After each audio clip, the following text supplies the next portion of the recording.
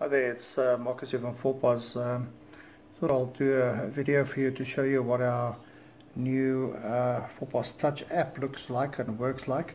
It's going to be pretty crude because I'm recording on one phone to another, and obviously you can see the screen in the background, so excuse the jumping and all the rest of it.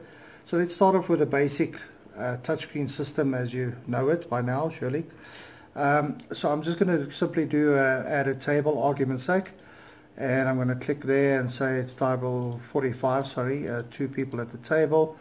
And I'm going to ring up some starters, excuse the buttons, calamari, squid, and I'm going to jump to my mains here at the bottom, and I'm going to ring up a T-bone, do all my prompts again, say it's medium rare with chips, accepted, and let's just do a T-bone as well.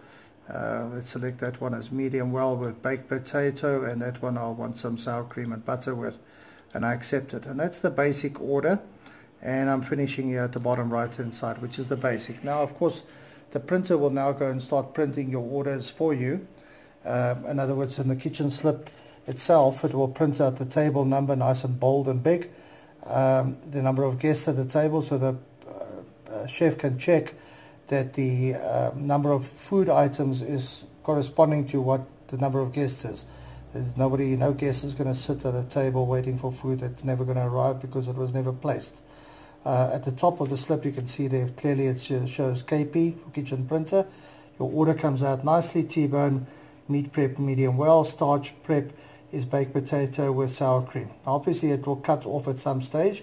You can try and keep your descriptions as small as possible to make sure that it fits into your on your receipt, and also maybe just change the wording of it. In other words, not have starch prep, but maybe just starch, or in fact just ST or some abbreviation. Logged into a customer the other day that had an error, and man oh man did she go wild on that, and eventually the system crashed because the total message characters was more than 255 characters. So we fixed that up in the new version. Alright, so that's the basic touch. Now obviously we want to be able to do the same thing, and then the question might be, why would you want to? Well, we cannot really, if we grow our business, or maybe in December time, you might say to yourself, okay fine, I do not necessarily want to do the layout of a proper full-on computer with a touchscreen and all the rest of it. The touch app makes so much more sense, because I can use the touch app to literally just buy a 4POS license. Excuse me, let me try and get the hands right. Obviously I'm a man, so I can't do multitasking. So let's get in there. I'm just going to type in the password. Excuse that if it's out of sync. It's a normal default password. I'm just typing the password in there, and I'm clicking up submit. Now as you can see on the app, I've got basically a duplication of what was happening on the screen. If I want to add a new table, I'm simply going to click on the plus sign over there. I'm going to try and keep the phone away far enough so I can get some focus on it. So let me try and click a plus again. Come on. And it says table number.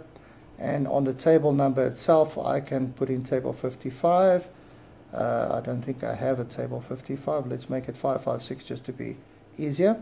In fact, let me put the phone down, or the other phone down on the table. It might be easier. Excuse again for the non-professionalism. I'll get a recording ongoing. I just needed to do something quickly for a customer that was waiting for us. Okay, so never mind. So I've got my table number 5561 there, which is a mistake, but doesn't matter. Sorry, I can enter on there, and I can put in the number of guests, obviously as 5. Okay, next on there, and come on, sorry, I keep forgetting to, instead of pressing next. So there's my menu layout, the same as what I have on the touch. Just to refresh your memory, this is a direct copy of what's happening on your touchscreen system. So you don't need to go and program anything on that touch app. If I click on that table, argument's sake, and I say add transactions, you can see I've got my menus over there, starters, mains and specials, and over here I've got my beers, cold drinks and wines, and as you can see I've got exactly the same layout on here. So it's very simple for you to be able to start operating. Let's go to mains, for instance. I want to ring up a rump 300, and again the cooking messages appear as well. I've wanted medium, baked potato, and again I'm doing it difficult for a reason.